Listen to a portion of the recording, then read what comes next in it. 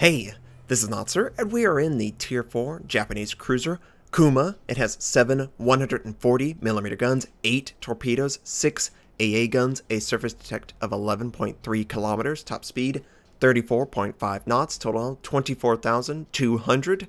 For my modules, reduce crit chance on main battery, reduce the chance of flood and fire. For my commander, situation awareness, and faster turret traverse. We are on the map Fault Line, and I've got a full division. Destroyer, cruiser, battleship. Great balance. We can help each other, and we're all headed out west. There appear to be a battleship, a cruiser or two, another battleship, and maybe even a destroyer. I expect that this enemy Myogi will continue forward. I am hoping that I'll be able to fire and set him on fire if he chooses to show himself through the gap. So far, he hasn't changed his mind. We also have an Isokaze ready to ambush, but he doesn't have vision in order to lead with his torpedoes, and I'm too far away to use my aircraft. I only got one charge. There's an enemy aircraft carrier in the match. I need to save it for defensive purposes on myself or a friendly near me, but eventually he comes through the gap. We engage. I slowed down just so I could catch sight of him, and I do very little damage.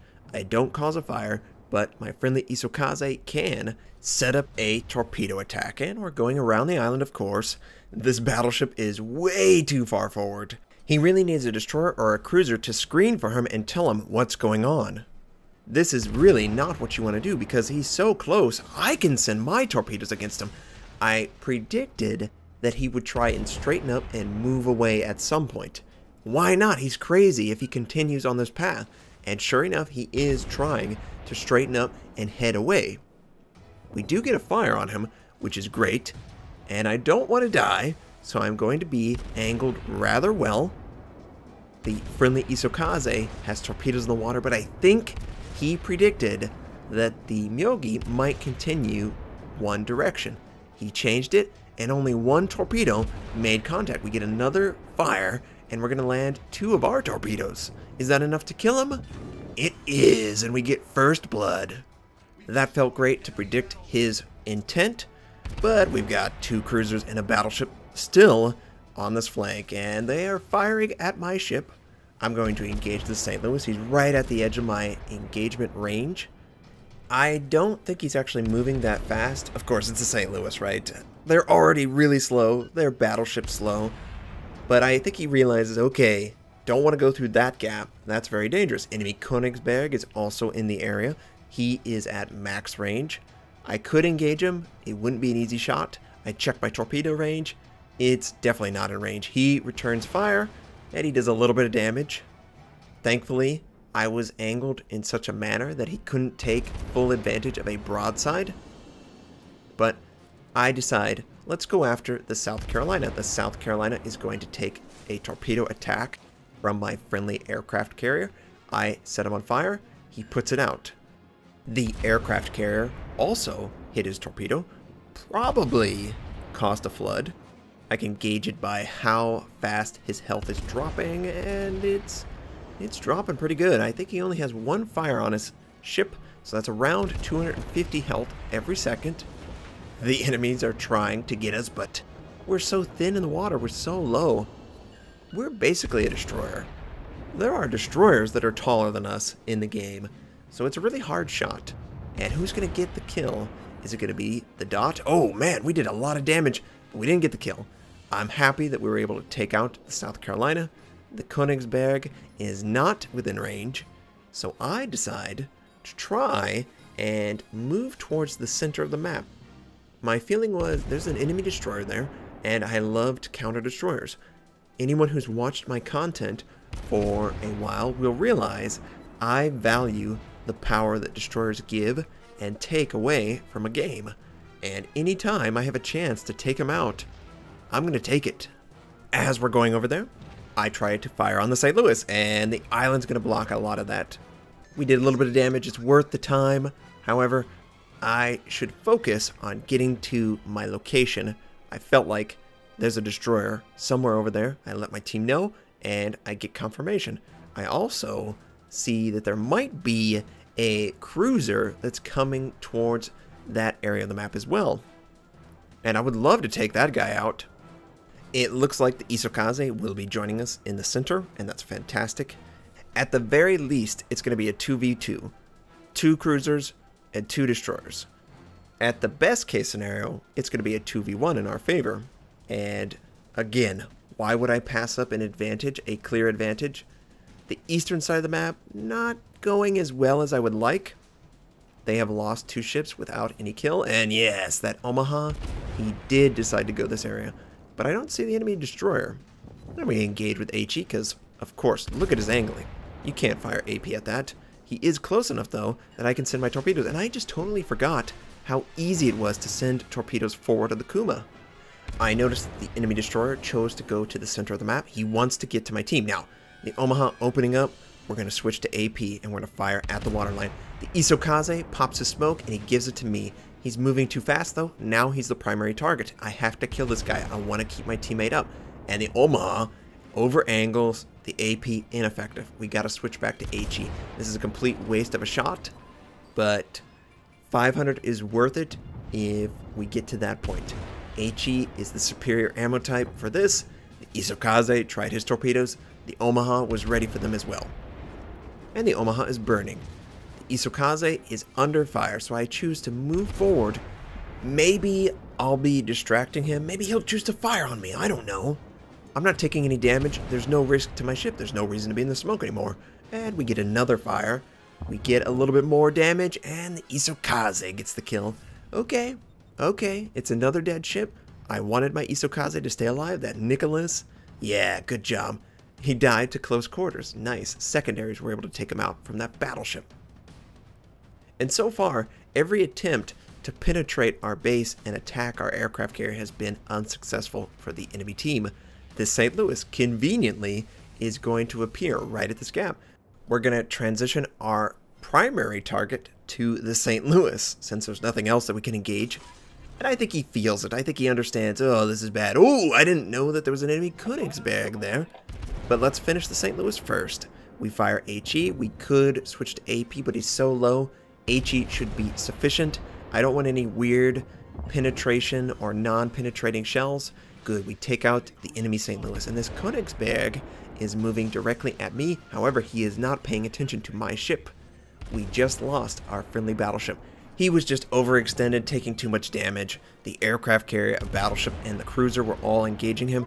It doesn't look like my torpedoes are going to be successful. And quite honestly, I don't think my friendly Isokaze is going to have success either. Oh my god! Look! That enemy destroyer went all the way around the eastern side of the map, the south side of the border, and is now right at the friendly aircraft carrier. I don't get people who do that. We can't engage the enemy Königsberg, so we're going to engage the Bogue. And the first shot gives us 2 citadels. We earn Confederate 8k. I switched to AP. However, I really shouldn't have done that, because AP is not going to be successful when there's angling on the target. However, I did want to have AP because I knew the Königsberg would be in a broadside scenario. He's trying to catch me out. I have a little bit better angling. Oh, nice. We do like 11,000 points of damage, 4 citadels. Can we just finish him off right there? We do. Enemy Carl. Boy, Carl, this is not your day. He runs right into a Kuma with a broadside AP at the waterline. Just finish him. Really? Only 60 hit points left on the target? Come on, just finish it. Alright, that citadel was way overblown. Didn't need that. Didn't need that at all, but I'll take it. So, of course, my attention is on the enemy destroyer, the Gnevny, that's trying to assassinate my aircraft carrier. I tell my team, focus him down, help him out. I'm nowhere near it. That cruiser has to protect the friendly aircraft carrier, and they take him out. Great. And look at what we've got here. We've got a Bogue trying to escape. However, we all know Bogue's not going to get away. 16 knots in the water. 16 knots. I'm twice as fast as this Bogue. It's just who you're going to die to, Bogue. Are you going to die to torpedoes from the Isokaze? His guns, however, I don't think that's likely. Or are you going to die to my guns? So I just try to open up the angle enough to see the target. I slow down, so I remain on the target without running into the island in front of me. We miss with our first salvo badly. We hit with our second salvo and get a citadel, 4,400, and we fire again. This should be enough. We take him out. We get another Citadel on the target. We earned Kraken Unleashed, and I feel like you should definitely use HE against early tier aircraft carriers. Their armor is just so pathetic. I mean, it's beyond pathetic. You can penetrate with HE shells, small caliber HE shells, 140mm guns. That's what I have. It's just barely above a standard issue destroyer.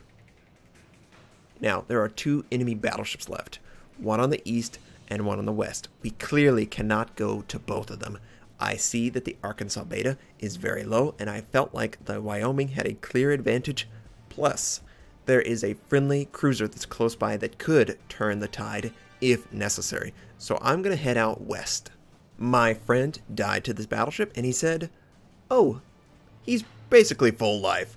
Oh, thanks, friend. Yeah, you did a good job there. I know it wasn't his primary target. He said this guy actually ambushed him.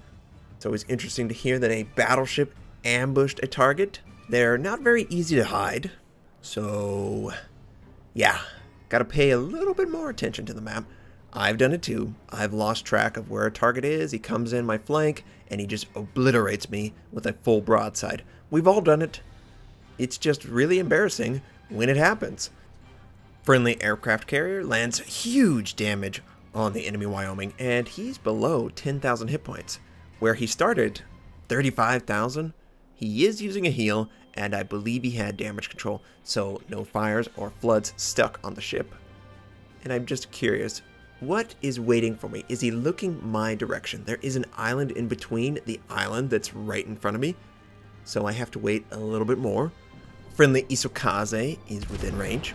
I believe he's firing his guns along with the torpedoes, and we're able to engage him. I do a quick check. One thing you could do if you're firing over an island, zoom into the shells and look where they're going to fall so you can compensate around an island. That's one trick I use to try and increase my accuracy whenever engaging around an island. It also works when you're just out in the open. But I feel like the best confirmation of accuracy is just to watch it in your binocular view. We land a couple fires, and he's burning pretty good. I think the Isokaze also land a couple more fires. We earn high caliber. Who's going to get the kill? Is it going to be my fire? Is it going to be the Isokaze? Isokaze burns him down. Good job. However, I think he's also burning down. No! Isokaze! I always loved you. You saw my reaction there. I was so emotional in that moment. We were working together so well for most of that game, and he died. He died by fire. Which would be an awful way to go, by the way. Oh, one interesting thing. Apparently 0.5.5 is going to introduce more death animations into the game. There's going to be more variety for fire, torpedo, citadels, ammo racks, you name it. There should be a somewhat unique death animation so you can have an idea of how they went out. Right now it's a little ambiguous how a ship actually dies. They pretty much just sink to the water. Sometimes they break apart, sometimes they break their back. Break your back is usually a sign of a torpedo attack, but there should be more variety in 5.5, and that's exciting. So we're looking at the 2 battleships. I was nowhere near this. I did not see this. My friend, Poimane, was dead, so he could see it. Look how low they are! The enemy Arkansas beta has pulled a Notser. The Wyoming fires on his position, and the game ends to a capture. I just love this game. The Kuma is just a wonderful ship. We earned First Blood, Confederate, Kraken Unleashed, High Caliber, 5 kills, 2 torpedoes, 10 citadels, and a pretty good amount of credits for a Tier 4. We did 1,533 base XP. The Zuiho also did a great job in the match. We did around 102,000 points of damage. Oh yeah. The destroyer was very helpful in helping me survive, and Poimane was helpful because he was dead. Good job being dead, Poimane. I hope you enjoyed this game. I hope you have a fantastic day, and I'll catch you next time.